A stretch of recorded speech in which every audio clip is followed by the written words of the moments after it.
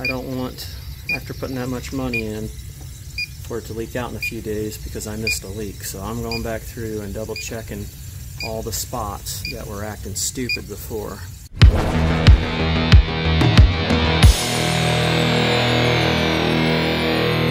Alright, here's a fun one. The air handler is upstairs in the garage.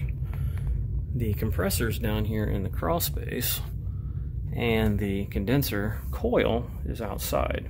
So anyhow, it's not running. They just had a TXV replaced by someone else. So we're finding out what's going on. So I'm not getting a signal up on the one area, so we're gonna check and see if we got anything here. Contactor looks a little burnt. Definitely not too impressed with that. Alright, so we don't have any voltage there either. I'm gonna have to go upstairs and see what's going on. Alright, so I went up there and she had it turned to 80. So it's coming on now. Let's see if we can get a check on this thing and see. That's hot.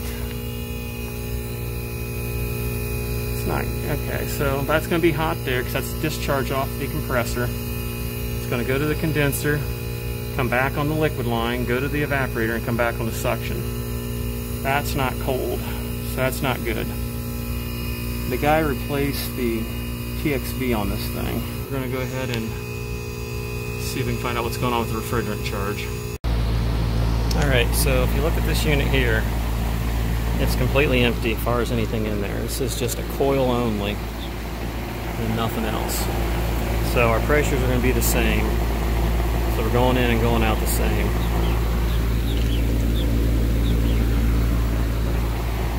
Our differential doesn't come back until it goes through the evaporator. So with it being R22 and it's about 80 out here, it's low on refrigerant. So what I was afraid of, and this thing holds 10 pounds, so you do 10 times the going rate of R22, and this is not going to be cheap. So, I guess we're going to go in there and look at the TXV that was just replaced and see if that's where our leak is at.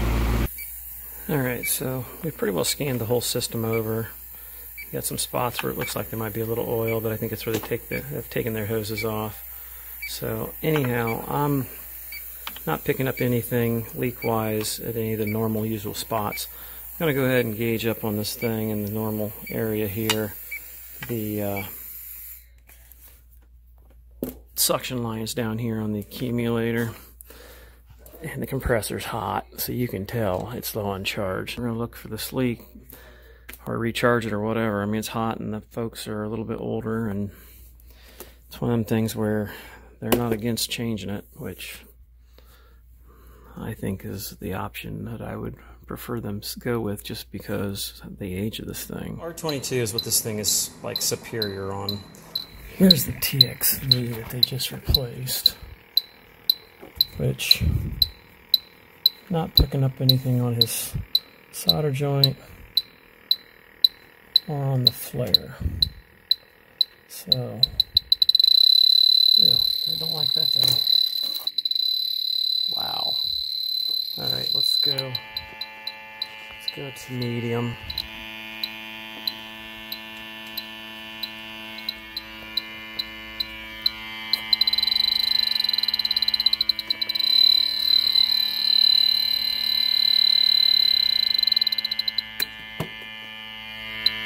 I'm large now. Why didn't the other one not go off at all?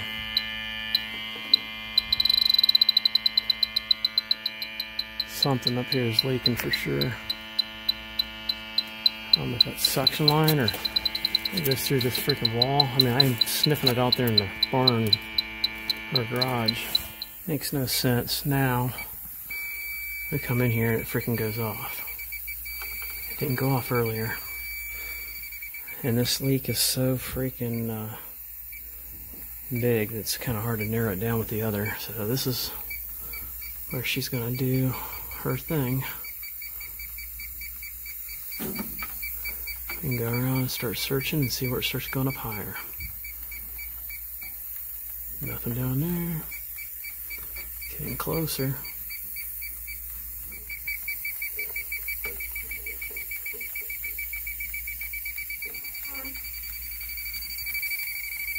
I bet you I know where it's at.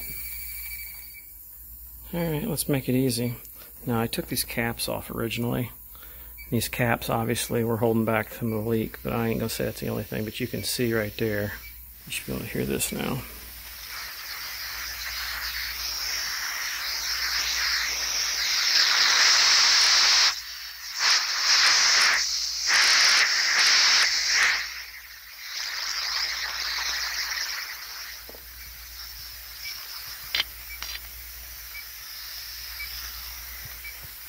But let me cover that back up.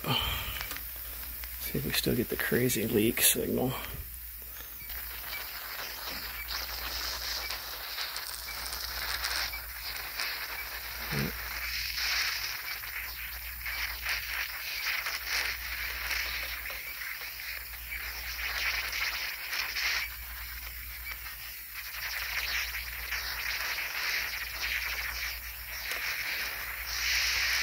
All else fails, just get the big blue and call it a day.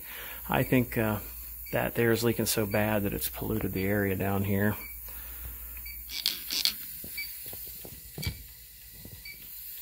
Yeah, it's pretty bad. Look at that one. It's leaking on that one too. They're both pretty bad. So we're leaking like a sieve through those. We're going to change those out. Got valve core tool there. Get this put in. Probably going to recharge it back with R22 and get him up and going because he's sensitive to the heat. And it's been running good, I guess. So I don't think it was anything the other guy did wrong.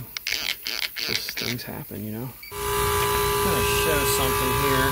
Basically, I'm showing as you're adding the refrigerant to it. This was something I didn't catch at first. But basically, when you're adding refrigerant, and you're checking your subcooling, your liquid line temperature is going to rise, and eventually it's going to drop down.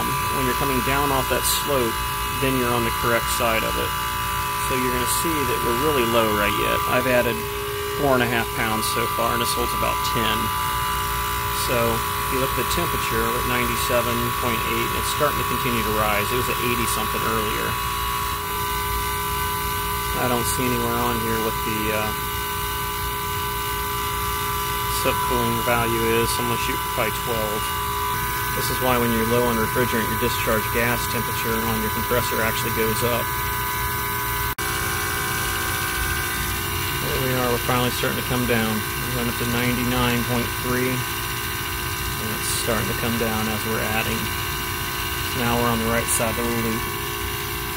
We'll stop her there for a moment and look at our subcooling. Still about 9.5. We're throttling this liquid in really, really slow.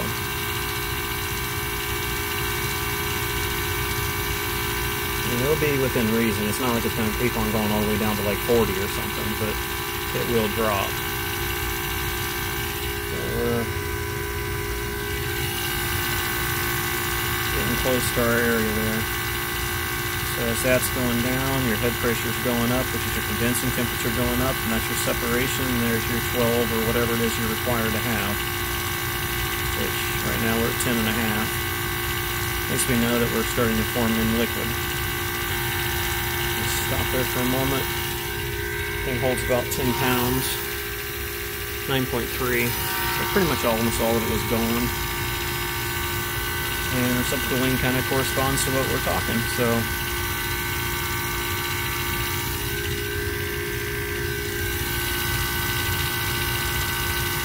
a little funny tick noise to it. Did charge a good majority of it in vapor at first, and then once I started losing my pressure, I went ahead and went to liquid. And we throttled in super, super slow. Kind of funny that they put the suction port there after the accumulator. You would think they would have put it before it. That way if you charge it a bunch of liquid that it would protect it. But it don't. Goes straight into the compressor. We're scanning her over just to make certain. I don't want, after putting that much money in, for it to leak out in a few days because I missed a leak. So I'm going back through and double checking all the spots that were acting stupid before. And I'm not picking up anything as of right now.